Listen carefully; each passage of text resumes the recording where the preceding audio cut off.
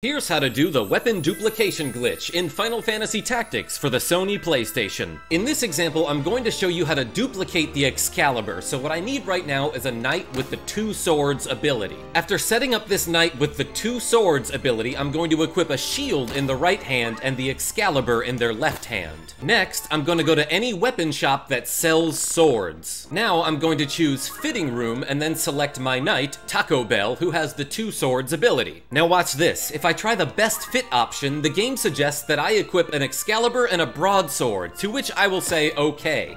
But if I go to quit fitting and then select the broadsword, I now have an Excalibur in each hand, so what I'm gonna do is select fitting over, and it will cost me 10 gil, but I can buy another Excalibur. Now the obvious downside is that I have to pay 10 whole gil, which is ridiculous, but for 2 Excaliburs, that might even be worth it. I've been saying this for a while now, but I think Taco Bell might be too powerful at this point.